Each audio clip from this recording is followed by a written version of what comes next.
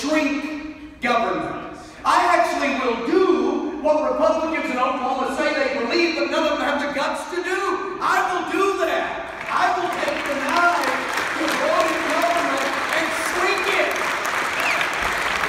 Slaughter and murder of the unborn that has happened at least in my generation's watch. We must bring that to an absolute and immediate end now. So it is time for believers in Oklahoma, the church in Oklahoma, and just decent people in Oklahoma to say enough.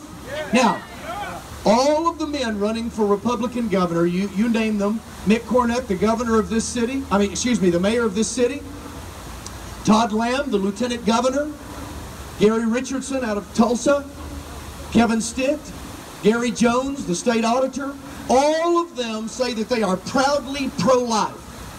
But not a one of them will call for the abolition of abortion. Not a one of them. But let me tell you who will and who is at the top of his lungs. I am!